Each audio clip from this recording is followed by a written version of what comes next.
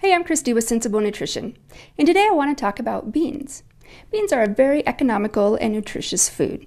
They are delicious when eaten alone, or you can use them to bulk up casseroles, soups, stews, pastas, dips. There's all sorts of things that you can do with beans. Beans are also a great source of protein, and when combined with a grain such as rice, which is another inexpensive staple, you get a complete protein. So beans are a great way to get some of that protein that your bodies need when you're on a budget. They're also an excellent source of fiber, and they don't have any saturated fat or cholesterol.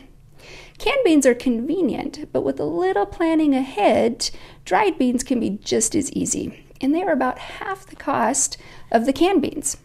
So I went to the local grocery store and picked up some canned beans and dried beans just to compare the costs.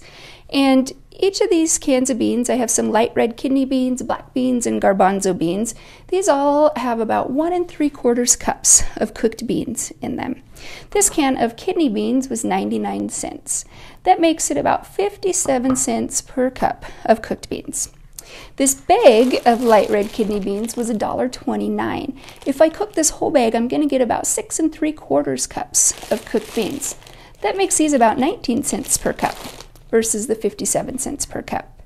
The black beans, I got a bag of these for $1.99. If I cook this whole bag, I'm going to get about 9 3/4 cups of cooked beans.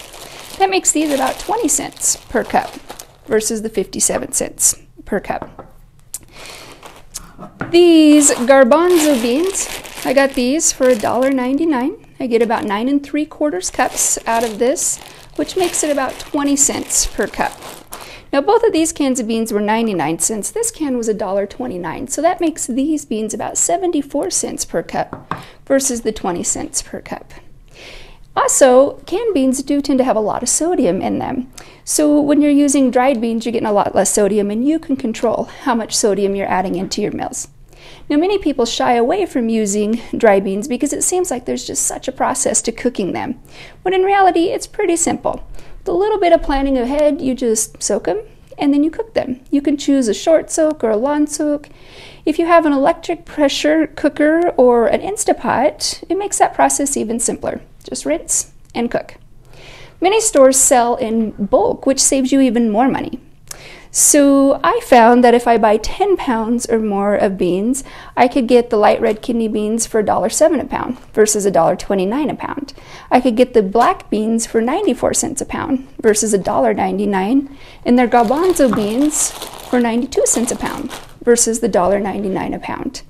Dried beans will last a long time when stored properly, so if you plan to use a lot of beans, buying in bulk is a very budget-friendly option.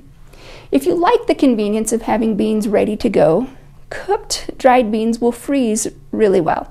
So if you just take a little bit of time and planning ahead and you cook up a big batch of these dried beans, then you can divide them into smaller portions and freeze them and just pull them out of the freezer when you're ready to use them. It's just as simple as opening up a can of beans. There are dozens of varieties of dried beans. All of them are versatile and full of nutrients. And they are very budget friendly. So what more could you ask for?